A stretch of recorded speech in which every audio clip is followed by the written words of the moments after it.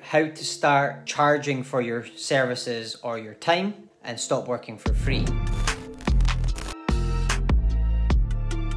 Hi everyone, Ben Lang here. Someone has just kind of brought something up that I thought I would make this video around. So they did a free yoga session, or they're doing some free yoga sessions.